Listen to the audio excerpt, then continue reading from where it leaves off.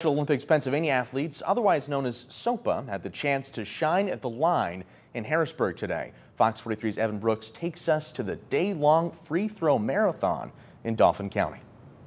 Tie up those shoes, grab a basketball, and let's get some shots up. Players, coaches, and community members with the Special Olympics Pennsylvania lined the gym and took turns letting it fly.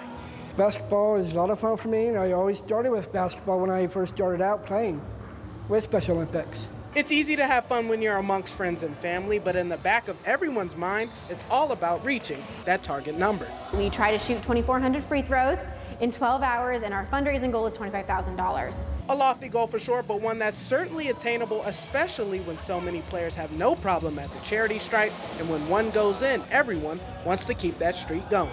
They are dedicated to the competition. They take it very seriously. And it's really amazing to see the dedication they put into the training and then coming out to events like this. As the number of free throws and dollars continue to pile up, it's in large part due to the number of people making it possible.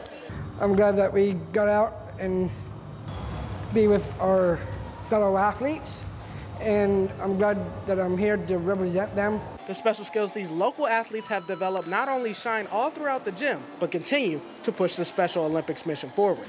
Evan Brooks, Fox 43.